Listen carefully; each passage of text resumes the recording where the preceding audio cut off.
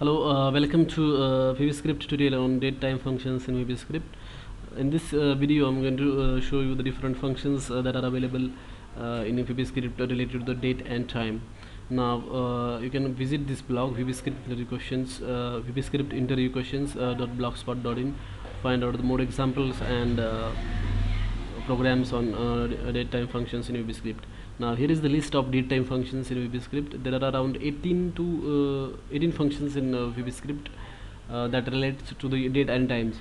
Now let us see each and every function in detail. So date is a function, so this will return me the current date of the system. Dateadd is used to add particular interval to the given date. For example, if you want to add 2 days and find out the next find out the 2 days from now on, you will use this function dateadd. You have to give the interval and the kind of interval. For example, if you want to add days or minutes or seconds, so you can specify that in this function. Datediff function is used to find the difference between two dates. For example, if you want to find the difference between tomorrow and today in terms of days, you will be able to find it out, and this will result output will be 1. That means there is a difference of 1 day between these two dates. Then date part, date serial, date value, these are not so important functions, so I'm going to skip this. Then day function will return the number day of this month in terms of number, that is starting from 1 to 31. Then hour will return the hour that has occurred. That means if it is 1:23 p.m. right now, that means it will return 1 from this function. Then minutes, if it is 1:23 p.m.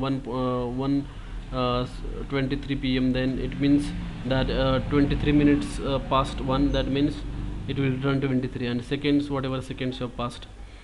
So month is, it will give the number that is starting from 1 to 12. Then month name will return the actual name of the month. For example, if it is May, then it will print the May. Then you can pass any date to this function.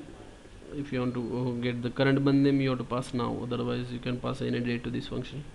Then time will return the current system time. Then this time serial and time value are not so important. Weekday will return the number starting from 1 to 7, and weekday name will return actual name of the week, that is Monday, Tuesday, or anything.